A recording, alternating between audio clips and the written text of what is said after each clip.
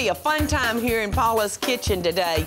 I've got one of Savannah's top chefs, y'all, and he's gonna be cooking some of his tastiest dishes. Well, I'm smacking my lips here. Our main course is a flavorful grilled strip-tease steak with a creamy truffle potato and a carrot puree. Look at that cream and butter. Butter makes Life everything don't better. get no better, does it? I'm fixing the perfect appetizer, y'all. Succulent sea scallops with a cool pineapple cucumber salsa. Do you like it? I love it. And dessert is one of Patrick's signature dishes, a chocolate molten love cake. I'm ready for a little love, baby.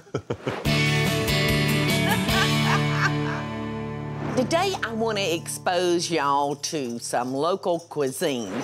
There's a young man in the historic section of Savannah that has a restaurant called Noble Fare. This is Patrick McNamara, y'all. And he is owner and chef of this precious little restaurant. It's the buzz of Savannah. So, fantastic. Having said that, tell everybody hello. Hello, everybody. We're glad to have you here, thanks Patrick. for having us. Appreciate it. So what are you making? Well, I'm peeling some Yukon Gold potatoes. I'm gonna do a white, beautiful potato truffle puree. And we're gonna grill a perfect steak today. We're gonna keep it real simple. Oh my God, do I love steaks, y'all? Yes, I love steaks. Why don't I just help you finish these carrots and get them in the pot for you? And what are we doing with these, Patrick? What we're gonna do is make a beautiful carrot puree. Just boil the carrots. Yum. Through a little food mill, salt, white pepper, and a little heavy cream. You romantic little devil, you. That's Cream right. and potatoes and steak. Oh my gosh, you've got me so hooked. That's great. All right, now I can tell by your accent that you are not from Savannah. No, ma'am. I was born and raised on the west side of Cleveland. And went to school in Charleston, South Carolina, to Johnson & Wales. I was going to say, are you a graduate of Johnson & Wales? Yes, ma'am. Well, how did you wind up in Savannah? Well, it was my first St. Patty's Day parade in '91. Oh my God, there's so many of you little Yankees that wind up staying after St. Patrick's Day. So that's how we got you. Absolutely. That's a heck of a party. Absolutely. That we throw here in Savannah. Now, do you need any salt or anything in any of these pots? Not I in the finished up pots. your carrots. Yeah, when we're done, we do, when I finish. Well, I, in turn, am gonna make a dish for Patrick. I'm gonna make our appetizers. I'm gonna be searing up some scallops with a cool pineapple cucumber salsa. So how old are you, Patrick? I will be 40 in May. Oh, you shut So, up. I'm sorry. Time's been kind to you. Yes. I have my scallops here. Look at these beautiful sea scallops, y'all, I've got for us. Now I'm just gonna quickly salt and pepper each side of them because I want them to have plenty of seasoning. And I'm gonna get my pan real hot, y'all. And then I'm just gonna kind of sear these off. So in the pan they go. Beautiful. Aren't they beautiful? And I'm using about 2 pounds of sea scallops. All right, now I'm just gonna wash my hands. Now Patrick's been down there dicing up our pineapple, and we're gonna need about 1 cup. All right, so now while those are searing off, I've got a beautiful burpless cucumber here, y'all. And I'm just gonna strip it down with my peeler. I don't wanna peel it completely. I left to leave a little of the green on it for color. Patrick, I hear that you and your wife have been in the restaurant business now for quite a while. Me and my wife, Jenny, when we met in the restaurant. And Oh, you did? Yeah, we met in the walk-in cooler in Chagrin Falls, Ohio. So we wanted to do something really personable, really intimate. Patrick's chopping up 1 tablespoon of red onion, and then he's gonna give us a teaspoon of jalapeno pepper, and he's gonna chop us up some cilantro to go in our salsa. So I'm gonna turn our scallops. Beautiful. Aren't they beautiful? So in go the cucumbers. Now I'm gonna zest this lime, this beautiful lime, because lime is just fabulous in any kind of salsa, isn't it? Absolutely. All right, so I'm gonna put the juice of this lime now in here, and I'm using my fingertips to kind of just crush up that pulp. All right, now what I'm gonna do is I'm gonna add about 1/4 teaspoon of hot sauce, just to give that jalapeno in there a little kick. All right. So if you'll pass me those plates, Patrick. Absolutely. I will plate up our scallops. Okay.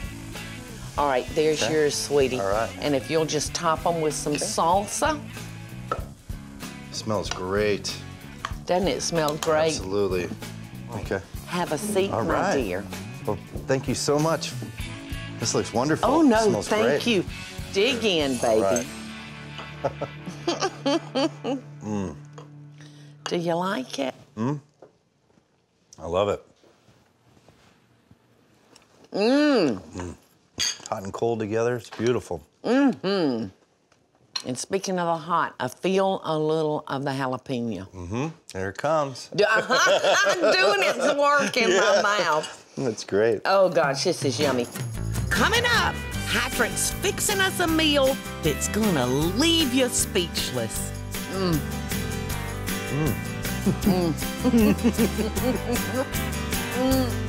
And later, Patrick's wife Jenny joins us in a little bit of love. This is incredible. Incredible. I so hope y'all are enjoying the show. And if you do, be sure to click like, subscribe, and the notification bell so you'll never miss a video. And we'll be right back after the break. Welcome back, y'all. Today is all about local flavors here in Savannah. And Patrick McNamara is here with me from Noble Fare. And he is kind enough to share some of his recipes with us today. I understand, Patrick, that your restaurant is sexy. Yes, ma'am. You probably have a lot of people coming in for first dates or anniversaries, things like that. Patrick's gonna make his favorite restaurant recipe, y'all. It's a grilled New York striptease with truffle potatoes and carrot puree. Well, put some sex on us, honey. Okay, well, we're gonna start with the sexy bottle of red Bordeaux wine, and we're gonna take 1 cinnamon stick, a couple star anise, and we're gonna throw it in there. And we're just gonna let... Cinnamon stick, just a couple of these. Yes, ma'am. Of anise, isn't that beautiful, y'all? And we're gonna get that reducing, and then we're gonna take 2/3 of a cup of our Savannah honey. This is the Tupelo honey. She has a little orange essence to it a little bit. I love honey. And we're gonna reduce that down to a syrup consistency, probably a ½ hour on medium heat. Okay. We're gonna put a little heavy cream in. All right, well, you just potatoes. tell me what to do, honey. Okay, I'll tell you what, 2 ounces of butter going with our heavy cream. 2 ounces. And that'll be for our carrot You know, puree. I'm not used to ounces in butter. That would be 2 tablespoons, or just cut a piece in half. I'm gonna take the potatoes down here and get them ready for the ricer. Well, why Here, let me help you Why we hold use it. them is just to keep a little bit of texture, but to make them smooth. Don't overwhip them, don't beat them up. Load them up, baby. Load them up. There we go. All right. Patrick, let me help you with that. Ooh, this is good this for dish. building muscles. Absolutely. That's good exercise. This is like for the bust. And meanwhile, I'm gonna do a little salt and pepper on the steaks. We've chosen an American Angus beef, which is aged 28 days. And why 28 days, Patrick? It'll make the steak taste like butter if you grill it properly. I'm not afraid to season these. Me either. And, you know, I don't like a lot of tricky things on my steaks, y'all. I like salt and pepper. We're just using kosher salt, which I love use it. kosher salt. That's what I keep in here. And I just do it real simple. Salt and pepper both sides. Make sure it's really hot and put them on. That cream should be ready with the butter. All right, now this is a scald. A scald is just before a boil, y'all. So this is ready. Okay, I'm gonna bring the carrots down for our carrot puree. We're just gonna go straight into the blender. Are we gonna do this? Oh, okay. We're gonna do the potatoes and the carrots together. I'm enjoying this, y'all. I'm just getting to stand around, drink my coffee, and look at the scenery. Great. And taste the food. All right, now, are you through with this? If you are, I'll put it away. Okay, I'll tell you what. Okay. I'll mix this up if you want to drizzle in a little bit of that scalded cream and butter. Look at that cream and butter. Can't beat it. Butter makes everything better. Life don't get no better, does it? Oh, I love it. I'm going to be embalmed with butter, I think.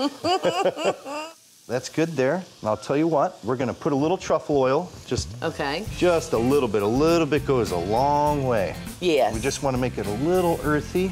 Salt and white pepper. And what about our carrots, Patrick? We're going to take some of that leftover cream and butter.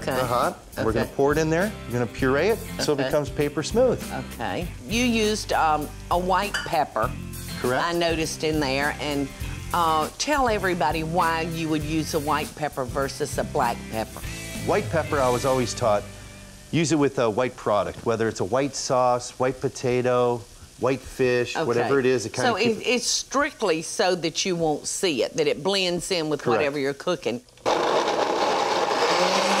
we're just gonna puree this up so it gets a nice smooth texture. How much cream did you put in there? About a 1/4 cup, and then we use... To how many carrots? To, I would say, about 1.5 pounds of carrots. Okay. And those carrots should be right on the money. It's a beautiful color. Steaks are doing good, and we're just gonna flip them because it looks like they're ready to flip here. I can't hardly wait to taste.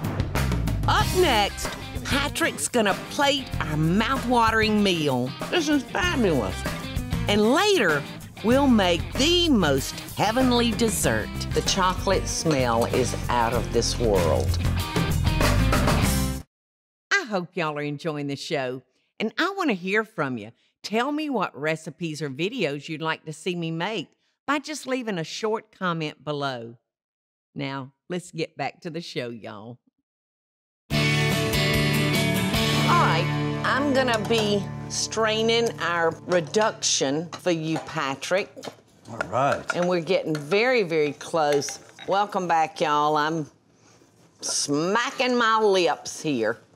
All right. That looks and smells great. Now, that was just a nice red wine, a cinnamon stick, and a couple of pieces of anise. And that was it, wasn't it? And a little bit of honey. Now, what we do is just take our sauce and fill it in a squeeze bottle. So you've got the carrot puree on the bottom and the wonderful truffle potatoes on top. And next, y'all, Patrick's gonna add the wine reduction along with a wonderful basil oil. All we need is Here we go. the beef, baby. All right, here we go. Where is the beef? Let's put that guy there. And we're gonna plate the other one here. Okey-doke. I'm gonna get all this stuff out of our way. All right, a little more red wine, a little basil oil. Plate the other steak You see, here. I'm bellying up. Okay. Now, when I eat a steak, Patrick, I have a favorite place that I like to start on the steak. Okay. This is my favorite spot right here to start. Oh, the corner, nice. Yes. Perfect. Look at that.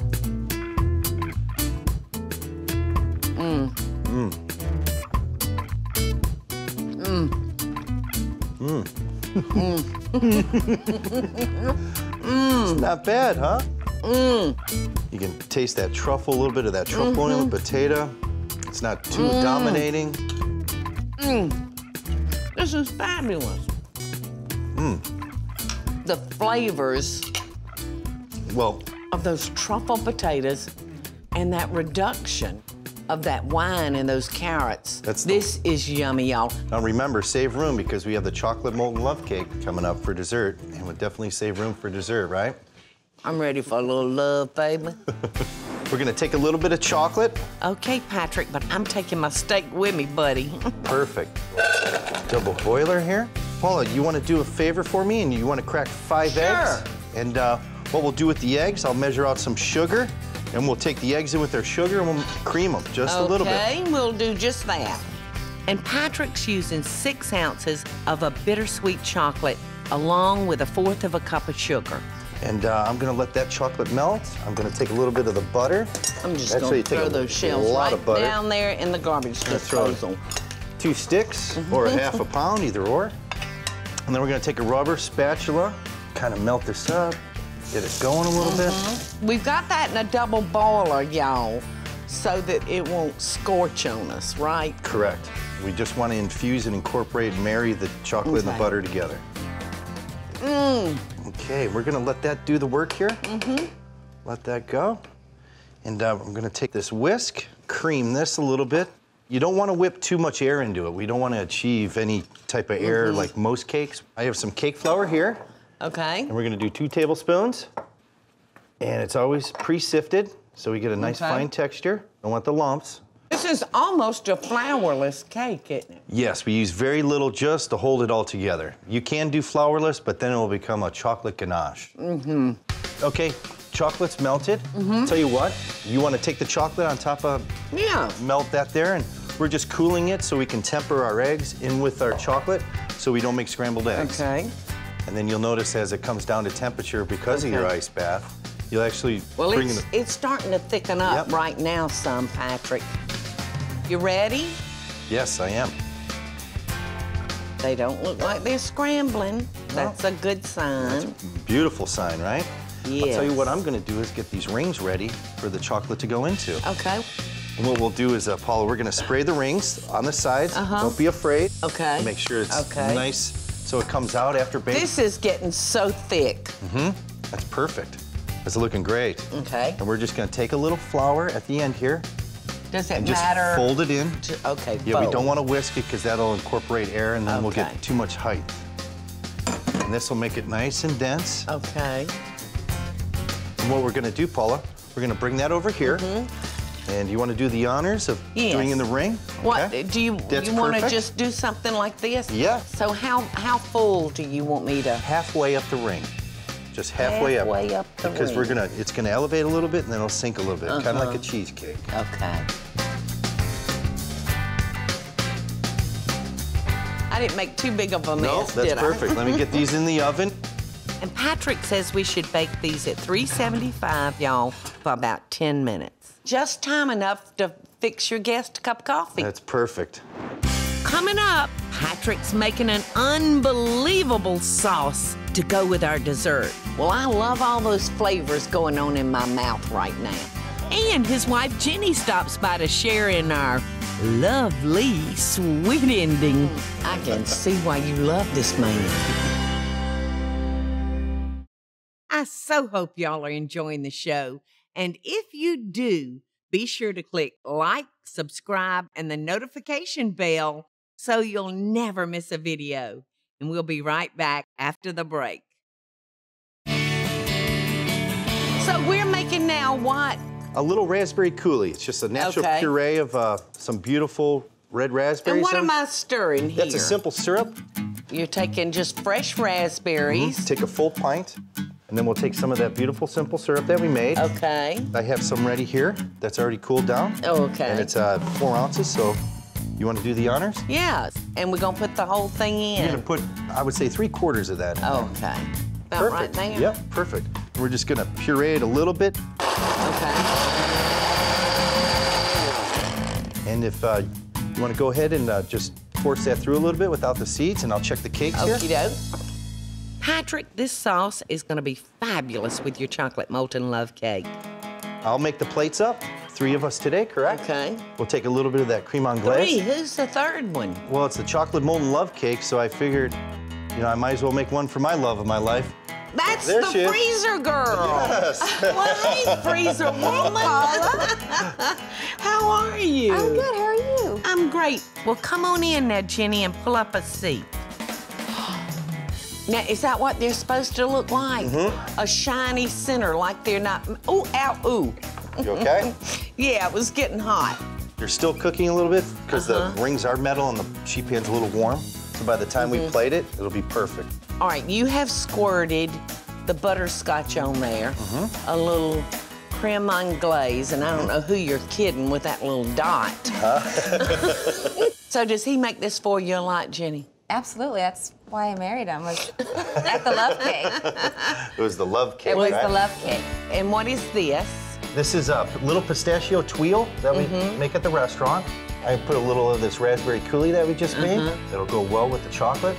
The smell is heavenly, y'all. Little. The chocolate smell is out of this world. I love the simplicity of this recipe. Throw a couple blueberries, a couple raspberries. Now, I'm helping myself. No, it's great. I'm gonna take a seat over here. Let's dig in. Okay. Baby, I love this cake. How does it taste? Y'all, this is incredible. Incredible. All right. Maybe I still love you. Oh, you still love me, all right. The love cake is still in. I can see why you love this man. This is true. This is fabulous. You were so sweet to come in and share your hospitality and your recipes with everybody. And I hope that when folks come to town that they'll work in a night to go to Noble Fare. It really is a beautiful, quaint little restaurant. And Patrick will be at the stove. All right. Not to worry, right? Yes, ma'am. Thank you for having us. This is And wonderful. thank you, Jenny, for coming in. Hey, y'all, it's Paula Deen. Now, if y'all enjoyed this week's full episode Friday, be sure to like it and click the subscribe button, as well as the notification bell to be alerted when I post a video. Love and best dishes, friends.